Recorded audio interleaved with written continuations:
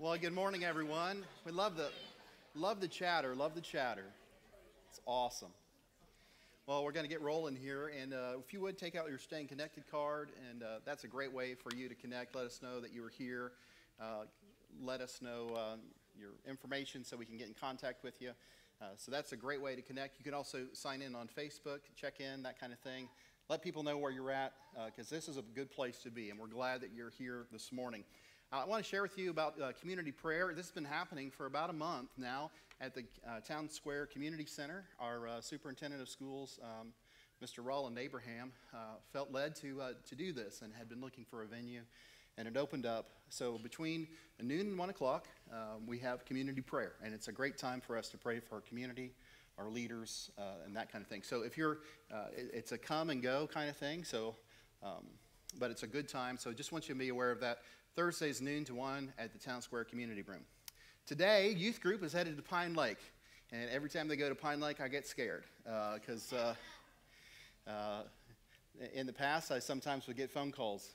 This is what happened, but we're glad that we're just going to be anticipating that everything's good and good times. So the last couple of years, it's been good, but there were a few years on the front end that we had some mishaps. So anyway, that's today right after church.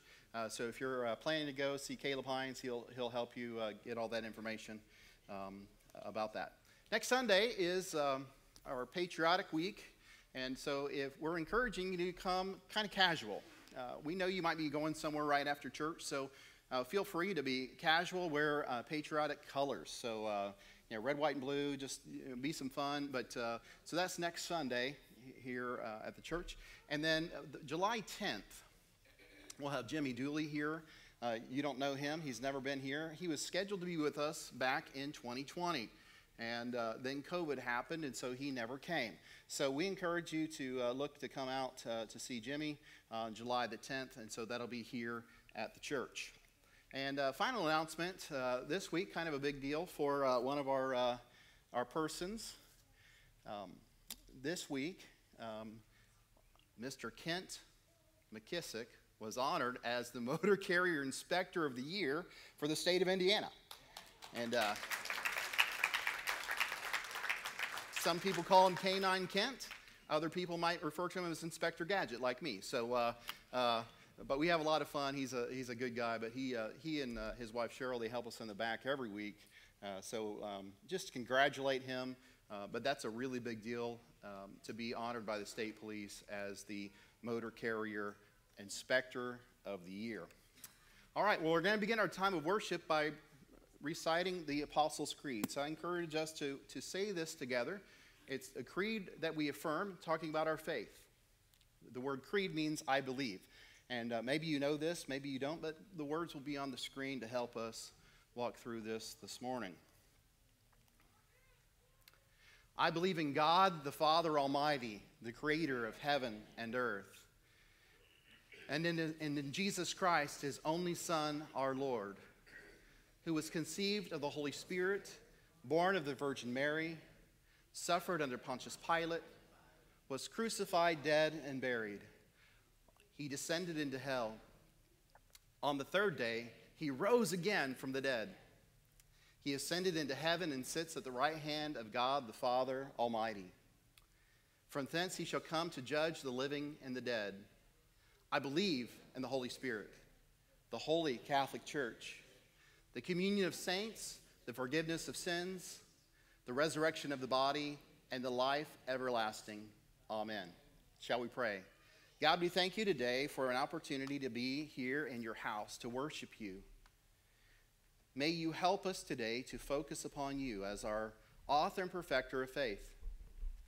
May we remember that you are the one who makes all things possible. And we pray that you will guide us today in our worship. May we hear from you. It's in Jesus' name we pray. Amen. If you'll stand and worship with us, we'll start with Cornerstone.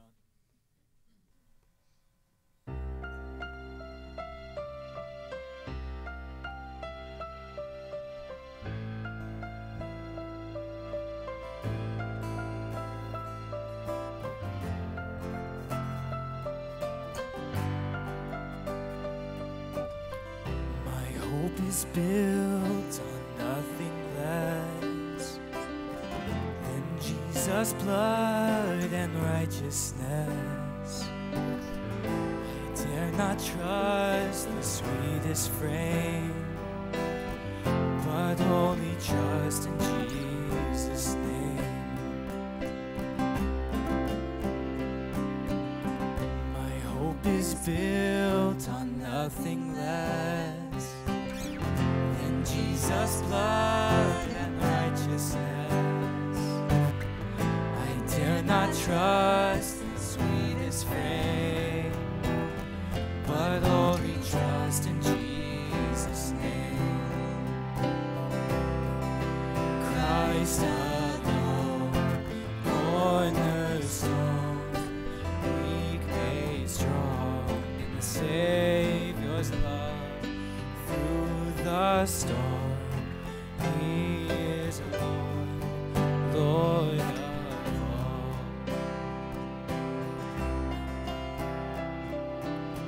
When darkness seems to hide His face, I rest on His unchanging grace.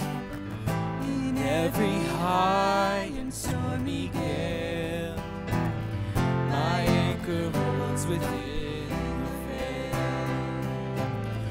My anchor holds within the veil.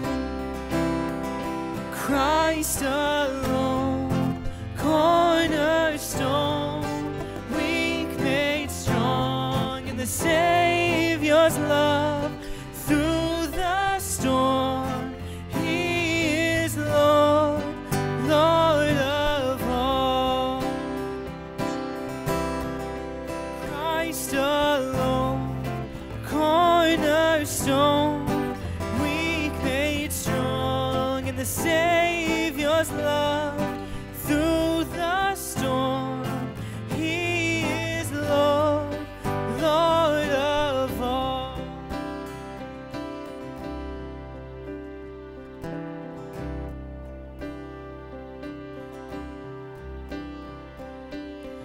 When He shall come with trumpet sound, oh, may I then in Him be found, dressed in His righteousness alone,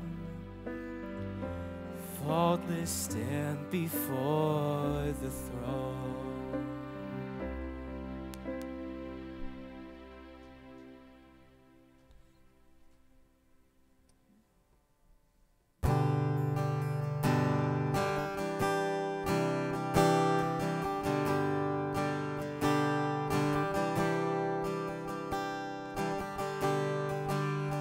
Are you hurting and broken within, overwhelmed by the weight of your sin?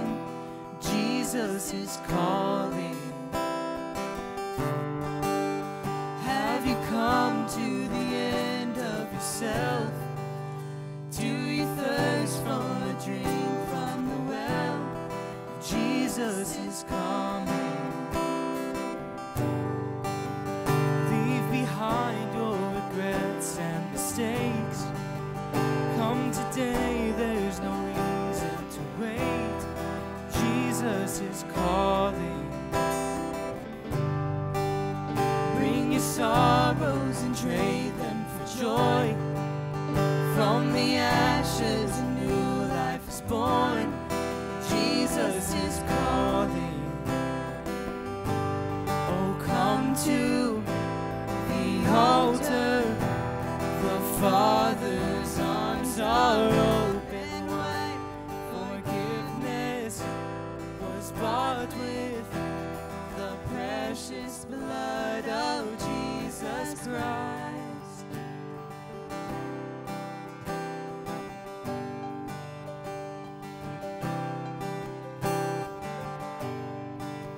Leave behind your regrets and mistakes. Come today, there's no reason to wait. Jesus is calling. Bring your sorrows. Bring your sorrows and trade them for joy. From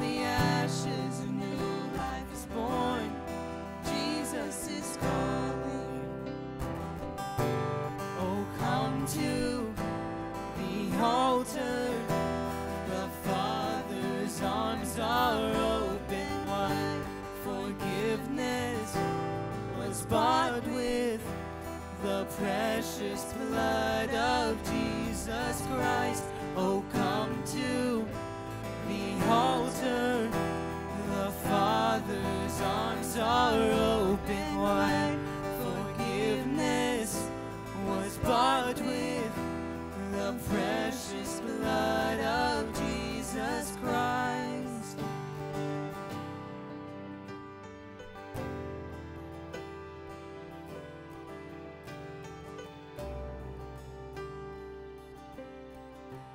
What a Savior, isn't He wonderful? Sing hallelujah, Christ is risen. Bow down before Him, for He is Lord of all. Sing hallelujah, Christ is risen. Oh, what a Savior, isn't He wonderful? Sing hallelujah, Christ is risen. Bow down before Him, for He is Lord of all. Sing hallelujah, Christ is risen.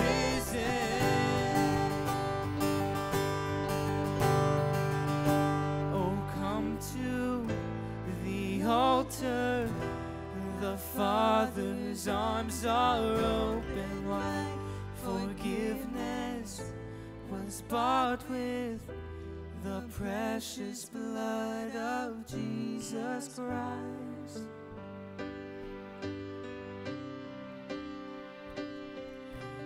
And I surrender all. I surrender all. And all to Thee, my blessed Savior, I surrender all. Shall we pray this morning? God, we thank you so much that we have an opportunity to find forgiveness of sin. That because of your Son, Jesus Christ, the sin and the guilt and the shame of our wrongdoing no longer has to be weighing us down. Because you invite us to come to the place where we can experience peace with God, where we can experience the help that we so desperately desire and need. So God, here in these moments, may we say thank you. Yes, I want to be in that place where I can experience your love and your forgiveness. God, I know that when we come to these moments, when we come to worship, we come with a lot of different things that we walk into this space with. Maybe we're watching online, and I know there are people today who are walking through some difficult times, like people that are dealing with pneumonia, like Melissa Stover, those recovering from surgery, like Brad Stover and Janet Malky, Jay Harris. We know others who are about to walk into some surgeries this week, like Jim Brown. So there's concerns. There are others who are just having some difficult days physically, like Mandy Gegenheimer and Rita Urban.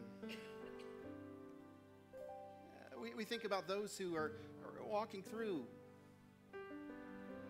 some of the darkest days of their lives, as they are dealing with the fact that a person that's been part of their life is on life support, just waiting for their organs to be harvested because there's no hope for recovery. So we think about Brad Fritz and his family and all that means for them. We know these are difficult days and we don't understand all that went on, but All we know is that there was an accident and that he will not be with us much longer. So God, we pray. We pray for those who are going through difficult days, that they will turn to you for their comfort, for their strength. God, we think about the Smith family, and we think about Danny, and God, you know that this family needs your peace and your comfort and your wisdom. And this young lady needs the power of Christ. And the days and weeks ahead. God, we pray that as we embark on this journey, as we engage the Word of God today, that you'll speak to us. You'll speak to our hearts about who you are. So that this idea that God is not some abstract concept, that he's not just someone who lives in lofty places, but that he is real and he's personal, and that he sees us right here. God, I pray for each person today, young and old alike, that you will speak, because we believe that you are the one who speaks to all generations. And we pray these things in the name of Jesus, our Lord and Savior. It's in his name we pray. Amen. Amen. And you may be seated.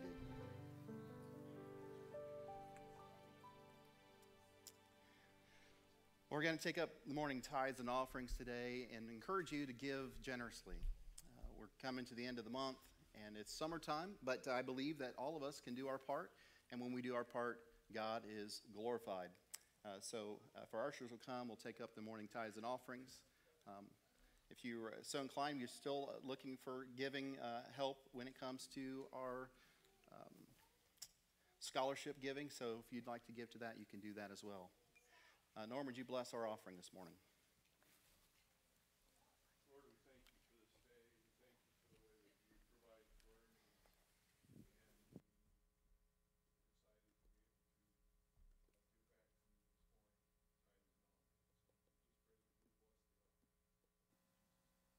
So just pray that you bless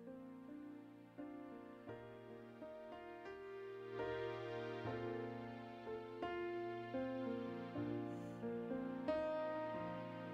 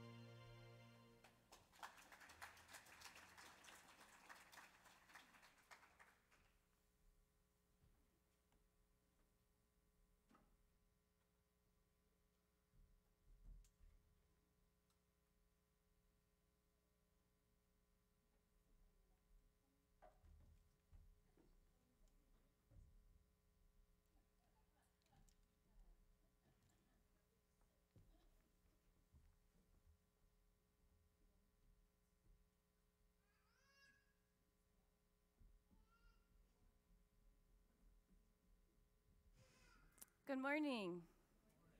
This morning we're going to talk about something really important. We're going to talk about that Jesus is Lord. And I think we hear that a lot. Jesus is Lord, but it's kind of hard to describe. What does that mean?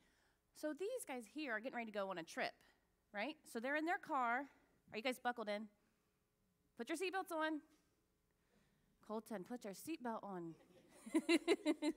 So they're buckled up, they're ready to go. You got your snacks and stuff for the road? Yeah? Anybody got an iPad or a phone? I mean, those are important, right? Oh, no phones. Uh-oh, we're in trouble. Long trip ahead. All right. You guys are missing something. What are you missing? A driver. Why is a driver? Oh, we are all in trouble now. You be careful. Why? Maybe we should talk about why we would not want Murphy to be the driver. Why do we need a driver? Why? I heard it. To drive the car. Who's going to know where to go? Do you guys know how to get to Florida? No? You do? Okay. Do you know how fast you're supposed to go? Do you know how slow you're supposed to go? Do you know what to do when you get to a roundabout? Do you know what to do when it's blinking caution? No. Do you know what to do if you get pulled over? Cry. Oh, that sometimes works.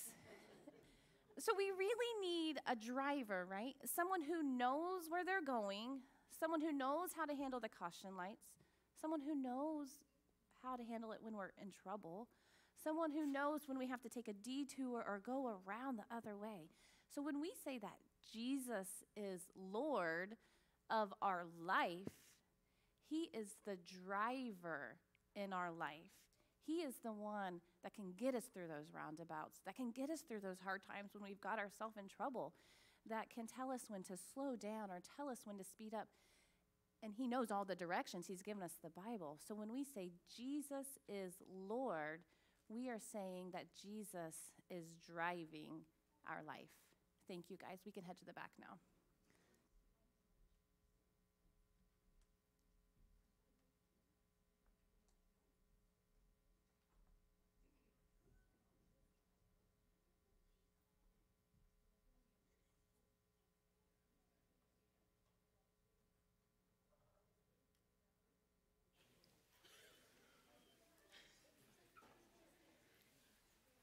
Well, I got to tell you, I love to hear the sound of children, don't you? I'm glad to have our children here today, and they're going to be learning about Jesus, the Son of God, just like we are here in this moment, here in this space. And but you know, kids are funny, right? I think kids are funny. I love kids. You know, I was in the back a few minutes ago, and we had this little girl over here, and she was kind of checking things out, and I started to play peekaboo, because, you know, that is like the international way of connecting with children, right? Okay, you guys aren't convinced that that's a good way to connect with kids, but I can tell you that I'm around kids a lot. We have a preschool and daycare, so I'm around kids a lot, and I'll tell you, our babies love when you come in and play peekaboo. You know why? Because they like it when you react to them. They want to feel like you see them. Did you know that kids like to be seen? They like to know that you acknowledge them, that you are trying to connect with them. They might feel like, well, they're not paying attention to me. But when we start to play things like peekaboo, we're attempting to try to connect with them, right? And they, if you can connect with them the right way, you get laughter and funny expressions. But, you know, maybe you're that scary person and all you do is make them cry. But most of the time, I get those fun moments with kids, and I'll go, peekaboo, I see you. And when I go by the nursery, I might duck below the little Dutch door and poke my head up, and I see you. And our kids just think that's hilarious. I think they're just making fun of me, just be honest, just like you are right now. You're trying to be nice, but you're thinking to yourself, dude, he's a little bit weird. But kids really want to know that we see them and we know them and we're trying to connect with them. Well, this little game reminds us that in life, this is a truth. People want to be seen. People want to connect with one another. We want to be seen and known. And God, too, wants us to see him and to be known by him. You see, God wants us to be seen and known because it is through seeing and knowing God that we can be saved from the wrath of God, because sin separates us from God. All of us have done wrongdoing, okay? You can be assured that your neighbor has done something wrong. Melissa talked about having a driver. Maybe you didn't stop at that stop sign. Maybe you were going a little too fast. If you're a race car driver, that's not a bad thing. But, if you're there are speed limits, right? So we've all done something wrong. We've all done something wrong. And because of that, sin separates us from God. But God wanted us to be known by the world other than through the law. See, the way that the people would connect with God before he sent Jesus was through the law. They had laws. This is how if you do these things, you connect with God. If you do this, thou shalt not, right? We have the 10 Commandments: murder, steal, honor your father and mother, these kind of things. These were some of the rules. And when we did those things, we would connect with God because it was our way of trying to say, I want to be in relationship with you, so I will do these things. But the law wasn't enough, and God knew that the law wasn't enough, and so he knew that he had to do something more than that for us to be saved. And so what does he do? He sends his son, Jesus, into our world. So I want us to talk about the idea that Jesus comes into our world because he's on a mission to save us from our sin, to save us from ourselves. Let's be honest, sometimes we can get in that downward spiral of making bad choices. And we need help to get out of that cycle. But I want you to know that John 3:16 talks about this, that Jesus Christ, his only Son, our Lord. John 3:16 and 17. For God so loved the world that he gave his one and only Son, that whoever believes in him shall not perish but have eternal life. For God did not send his Son into the world to condemn the world, but to save the world through him. The Message says this in verse 17. The Message is a different translation of the scripture, and it's John Peterson who tried to make it work for us in our world. And he said, God didn't come into the world to point the accusing finger. How many feel like when we do wrong things, we have that accusing finger pointing at us? God didn't come into our world to condemn us. He didn't come to point the accusing finger. In fact, he wanted to save us.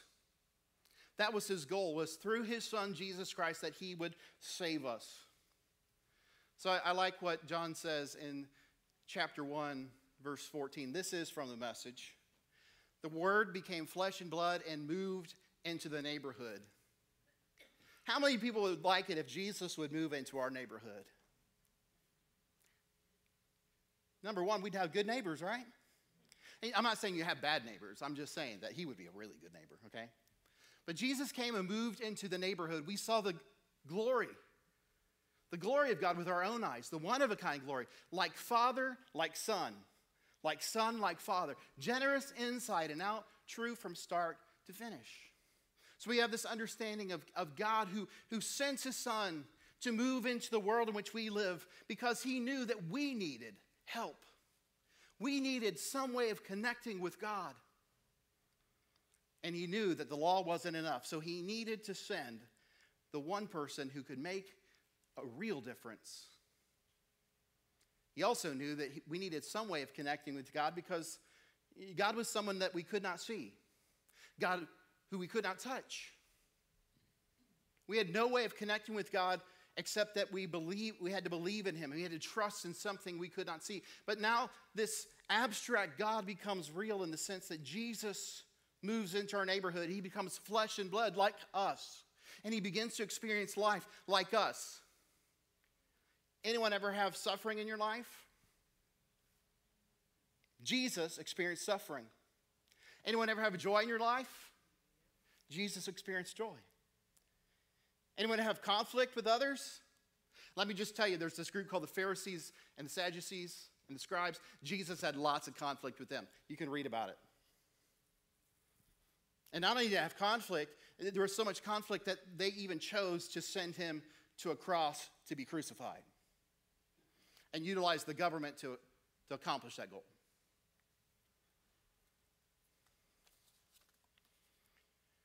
The real deal is that God wanted us to connect with him. He wanted us to know him and have a relationship with us. From the very beginning of creation, we looked at God the Father, the maker of heaven and earth last week, and we talked about the fact that God created humanity, humans, in his image and in his likeness. Male and female were created. And we talked about the fact that the two different genders really represent the spectrum of how unique God is. Aren't you glad that God is very unique? And he understands us. Now, we talked about the fact that sometimes spouses don't get each other. We're like, I don't understand her. She doesn't understand me. He doesn't know what I'm talking about, whatever, right? But God gets it all. He gets it. He doesn't need translation. He doesn't need a little help. He already understands it all. Even when things were left out, he understands.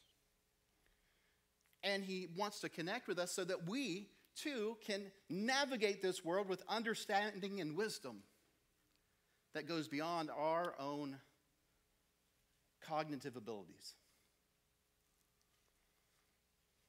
You know, the fall changed the type of relationship we could have with God here on earth. But I want you to know that did not stop God from sending his son Jesus into our world. God, being unable to make himself known, contrived to make himself born. It was to a human that Jesus was born. We look at the fact that Jesus was born of this person we refer to as the Virgin Mary. She was a young lady who had not had relations with another man. Her conception happened through the Holy Spirit.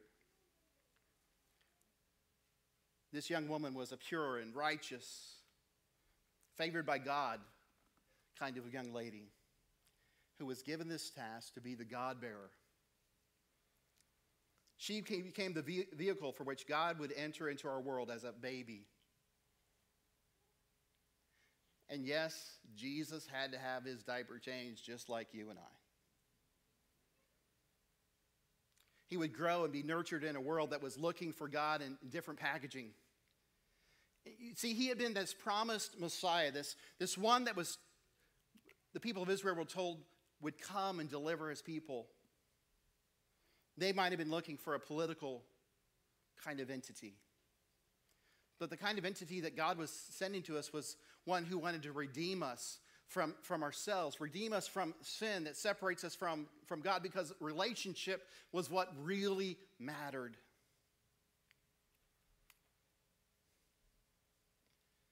The promised one would come, and at the sound of his voice, nations would be defeated. Yet it's into this world that this little baby comes.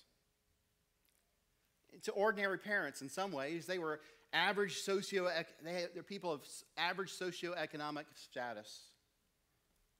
But to this family, he arrives.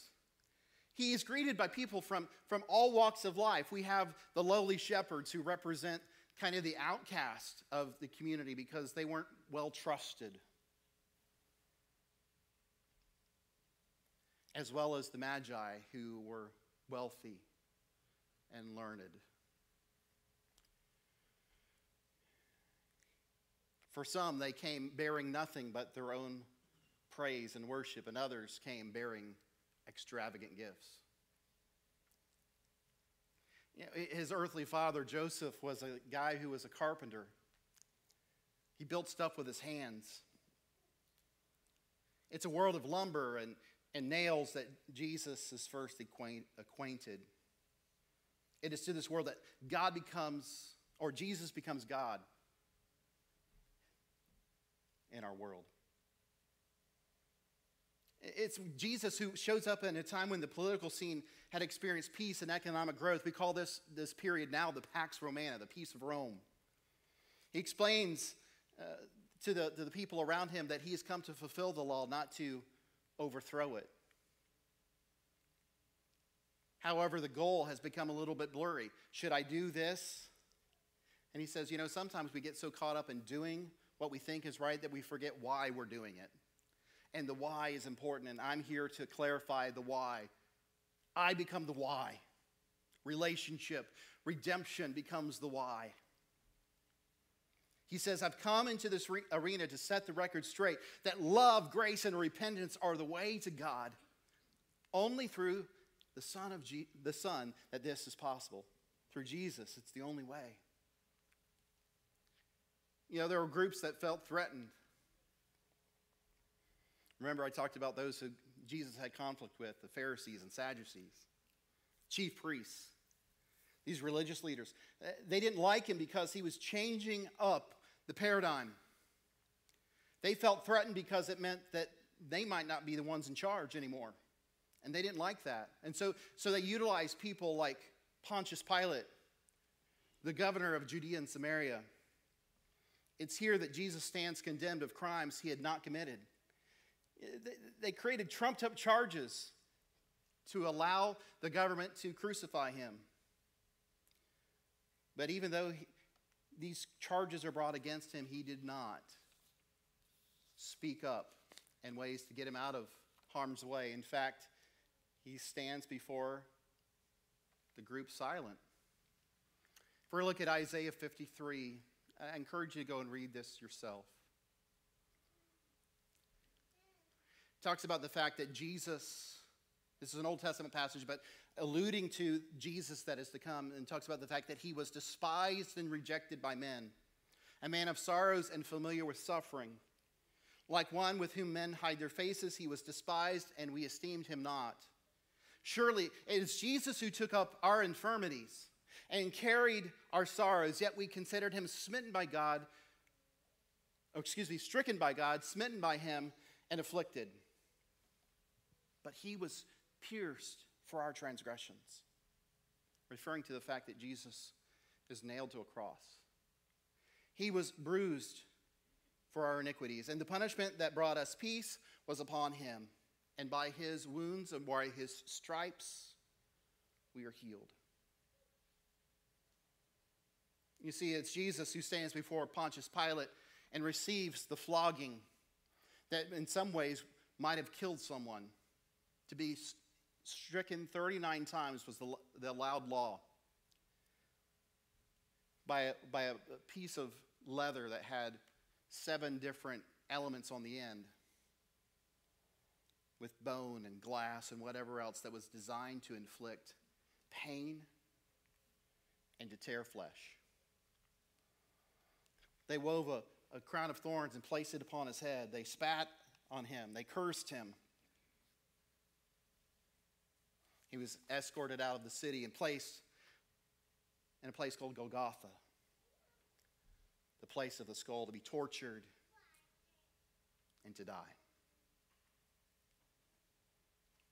They did everything they could to inflict pain on him. They dislocated his shoulder in order to get his hands and feet nailed to the cross to keep him in place. It also was there to make it harder for him to breathe. And we all know that it's important to breathe. That's how we live. They were trying to take away his very essence of life. Christ shows us that his exaltation is that of abasement, dishonor, and shame. It's on the cross that Jesus cries out, my God, why have you forsaken me?" The earth shakes, and the veil of the temple is ripped in two. There's this curtain that hangs in the temple, and it was ripped in two from top to bottom. It is Jesus who dies alone in solitude, alienated from God the Father. My God, why have you forsaken me?" We find those words in Psalm 22. Some of his followers, they're dealing with the fact that Jesus has died, and they ask for his body, and they take his body to be placed in a tomb, and because it's Friday, and the next day is Saturday, which is the Sabbath, they have to do it very quickly, and so they place him in this tomb.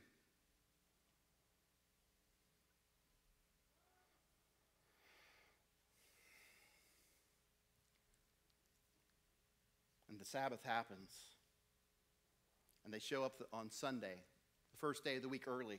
And what do they find? They find the stone has been rolled away. They don't find that there's a body in the tomb any longer. The body they had left was gone.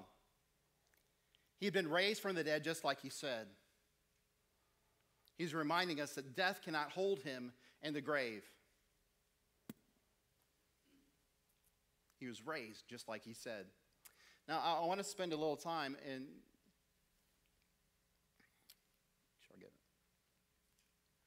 Sorry, I got crazy there with my clicker. I want to spend a little time with that phrase, he descended into hell. And the reason I'm going to do that is because the reality is there's no good scripture that deals with that. Can I just tell you that right up front? There's no good scripture that really alludes to the fact that Jesus descended into hell. In fact, there's some controversy about that phrase. And we don't have time this morning to go through all of that, okay? So I'm going to try to do a little bit into it, give us enough to kind of deal with it. If you want to do more reading, I can point you to more stuff, okay?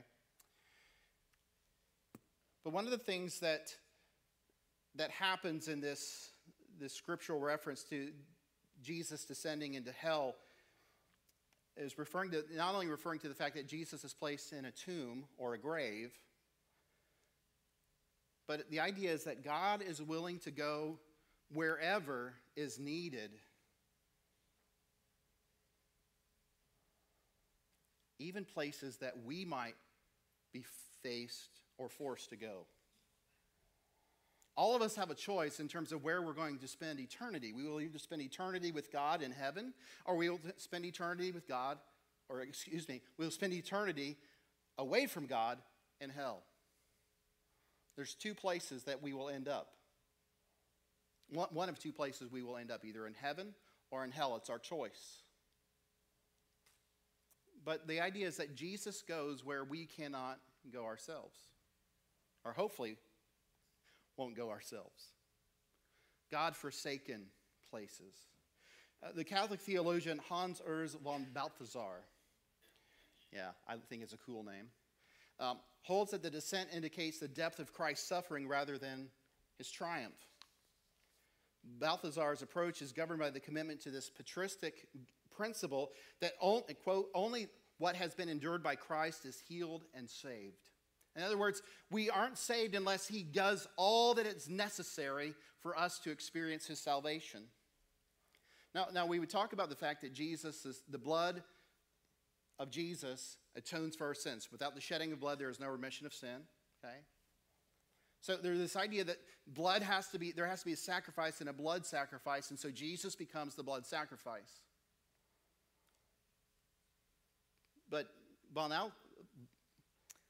Urs von Balthasar says he must endure everything and go the full distance for us to be saved.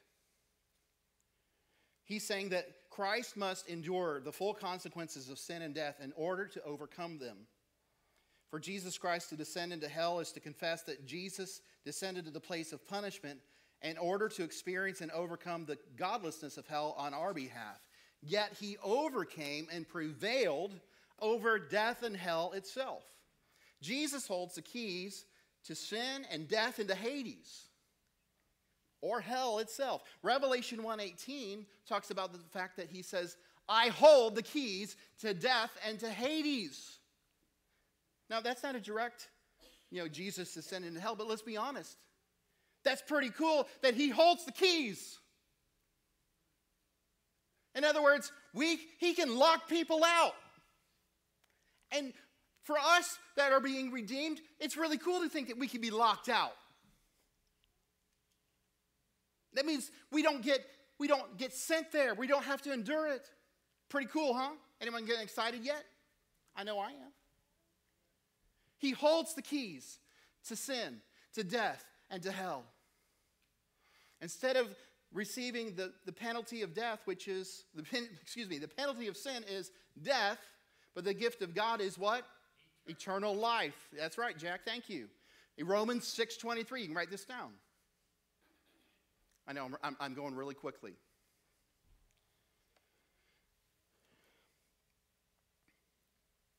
When we start to proclaim that Jesus descended into hell, we're also saying and confessing something unique that only truly can be explained through the living Christ. Remember, he didn't just die, he was raised again, so he becomes the living Christ, the living God, who died but was not left dead. In fact, there's a number of scriptures that talk about the fact that Jesus would not decay.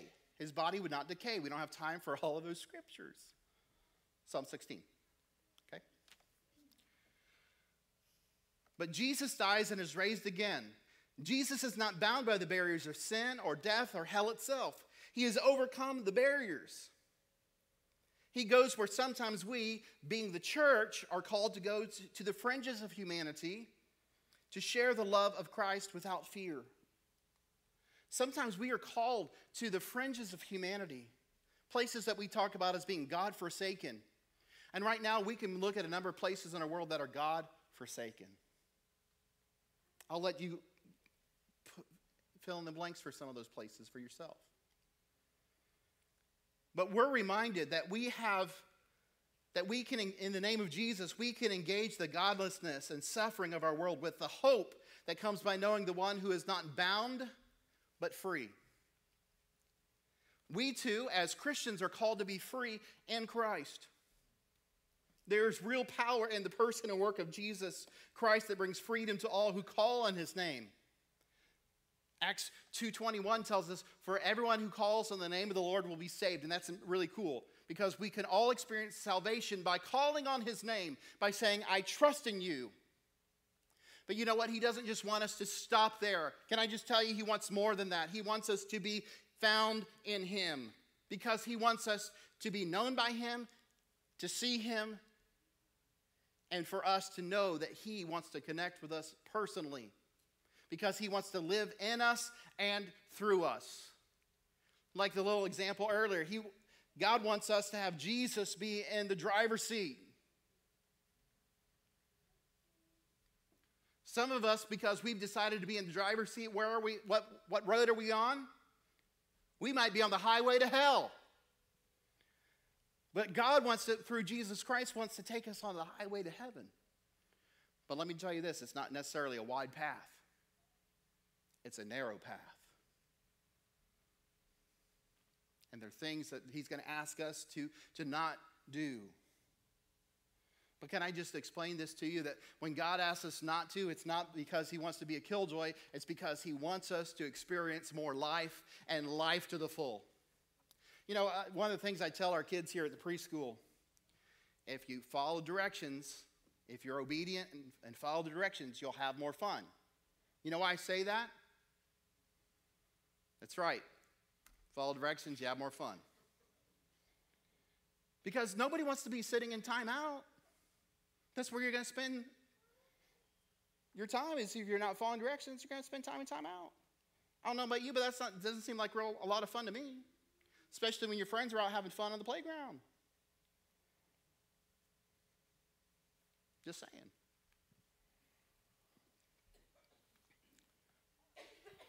So we find these words in Psalm 139, 7 and 8. The psalmist says, where shall I go from your spirit? Or where shall I flee from your presence? If I ascend to heaven, you are there. And if I make my bed in Sheol, you are there. And the word Sheol is referring to the place of the dead. I know that's not necessarily referring to Hades here, just to be clear.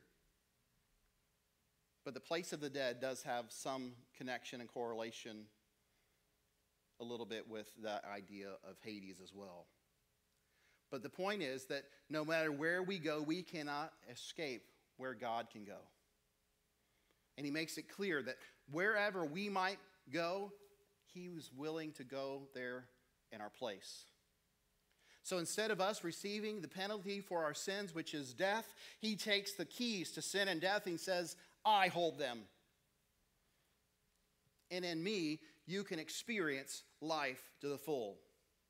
The hope of Jesus is that in Christ we have the assurance that he's got our back.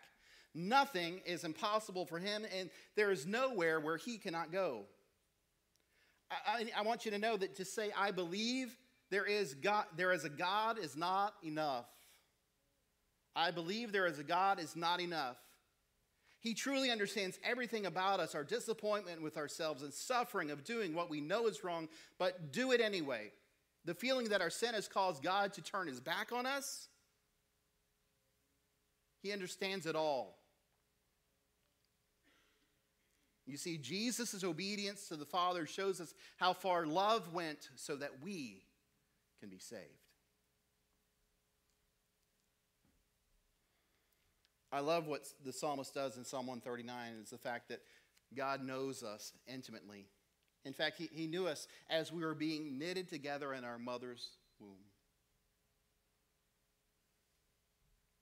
From the very beginning, he knows us.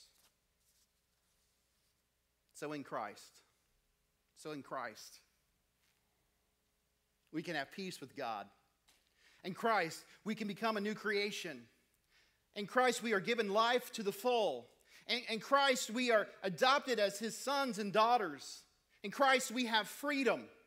In Christ, we are given everlasting life. In Christ, we have hope. In Christ, we are known and loved by God.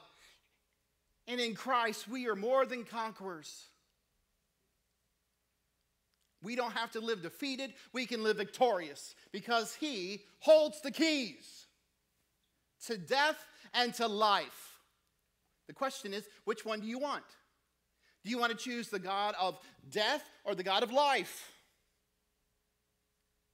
Choosing the God of life, he says, not only did I come to give you life, but to give you life to the full. He wants to give us life beyond what we could ask or imagine. But it only happens in him. So what's the big idea? It's this. God gives us Jesus so that we can see him and know him. God isn't just abstract in a lofty place where we can't see or hear him, because he said, I want you to know that I'm real. I'm going to send my son Jesus so you can believe in me. That he will be a representation of me in the world in which you live. That you will experience life just like you do. The joys and the disappointments. The highs and the lows. The loss of friends and loved ones. He's experienced it all. So that you would know how much I love you and how much I desire to connect with you and to redeem you and bring you peace. The question is, for all of us is, so how well do you know him? How well do you know him? Do you see him? The question might be, how well do you see him? You say, because sometimes we're living life as I believe there is a God.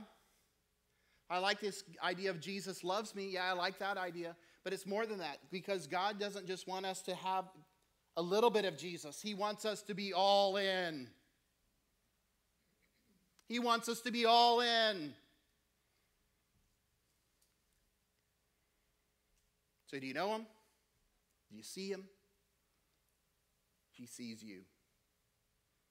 He has seen you before you even step foot into this world.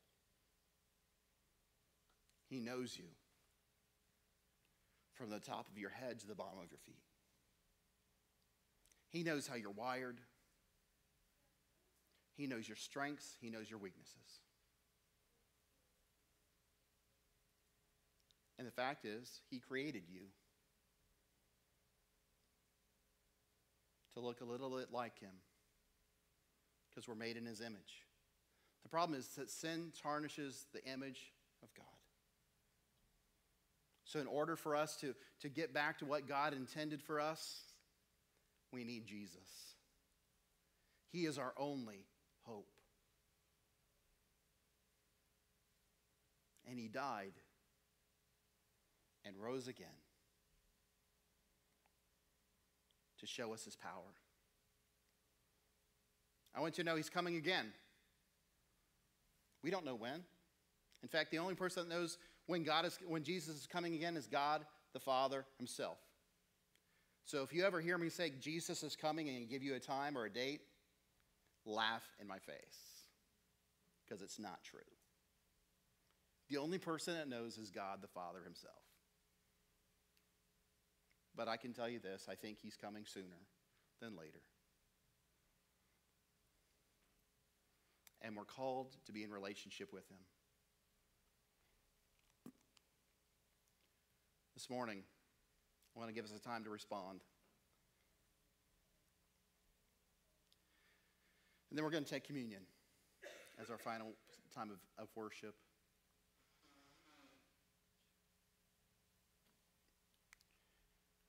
So in these moments, I'm going to ask you that you stand with me right here. Maybe what you want to do is come and pray at the altar. You see, sometimes God wants us to get out of our comfort zone. Jesus got out of his comfort zone and was willing to die. See, he doesn't want us to just be living at a distance. He wants us to be living with him. I don't know where you're at today, but you know where you're at. I'm not asking you to respond to me. I'm asking you to respond to God through his son, Jesus Christ, who's calling you into a relationship. And maybe you're in a relationship with God, but you're like, you know what? I want to see him more.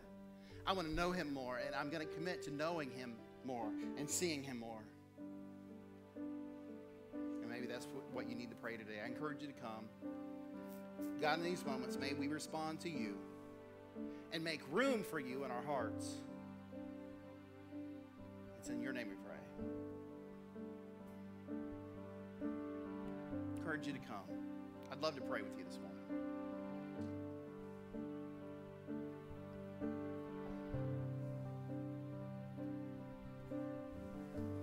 Here is where I lay it down, every burden, every crown. This is my surrender. This is my surrender. Here is where I lay it down, every lie and every doubt. This is my surrender. And I will make room for you to do whatever you want to do whatever you want to. And I will make room for you to do whatever you want to do whatever you want to. Here is where I lay it down, every burden, every crown. This is my surrender.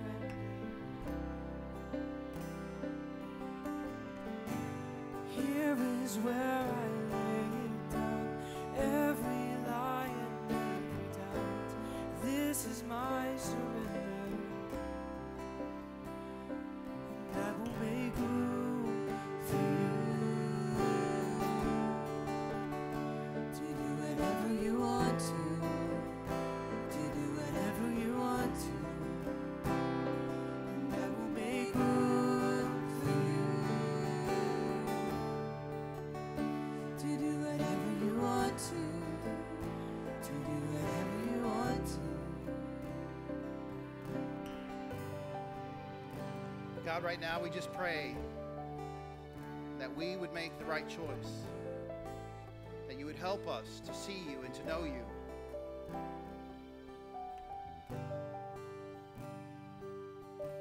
May we see you and be known by you in new and fresh ways. We pray this in your name. Amen. You may be seated.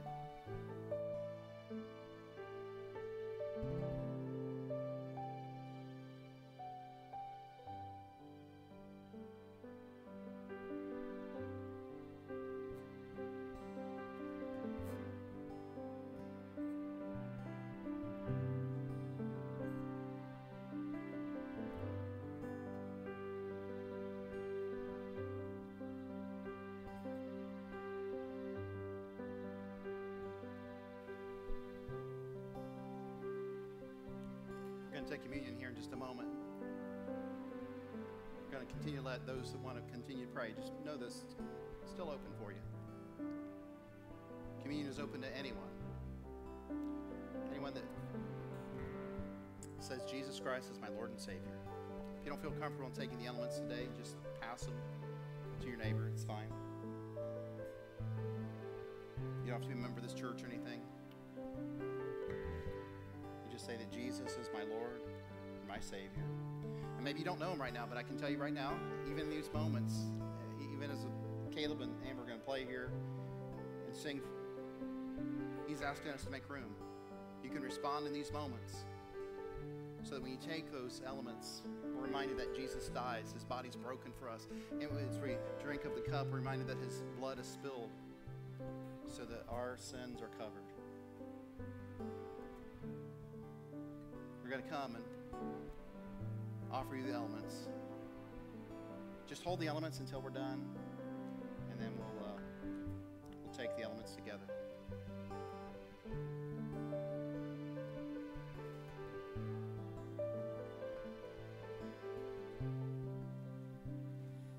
And I will make room for you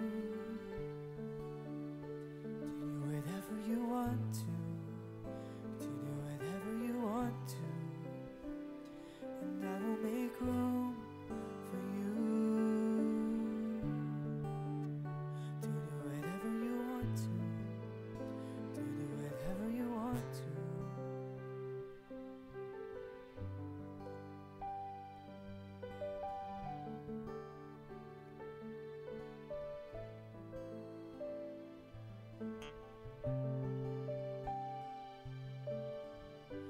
Here is where I lay it down, every burden, every crown. This is my surrender. This is my surrender. Here is where I lay it down, every lie and every doubt. This is my surrender. And I will make room for you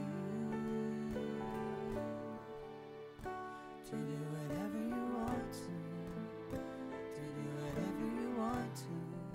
And I will make room for you to do whatever you want to do whatever you want to.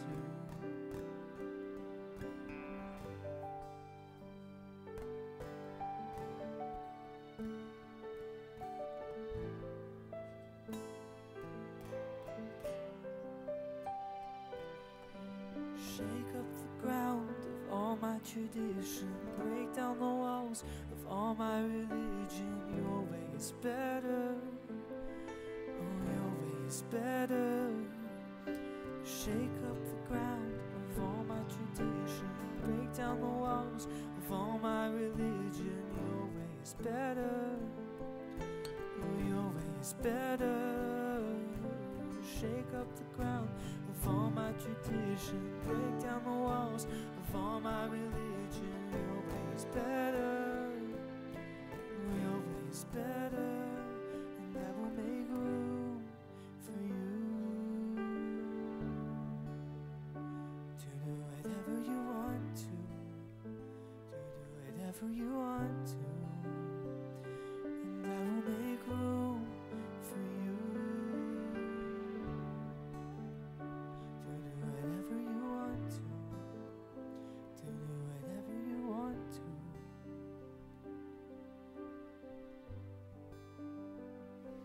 On the night that Christ was to be betrayed, he was with his disciples, and he took the bread and he broke it as they would at every Passover meal. And he says, this is going to represent something new. It's going to represent my body, which will be broken for you. Every time you eat of the bread, remember me and be thankful.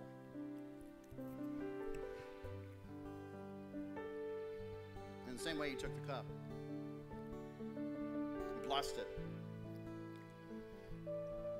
And the cup reminded them of the Passover, where they put the blood of the lamb on the doorposts of their homes. And anywhere that the blood of the Lamb was applied, the death angel would pass over. And death would not come to that home. He said, I'm going to represent the Passover. Anywhere that my blood is applied, instead of receiving death, the death angel will pass over. Every time you drink of the cup, remember me and be thankful.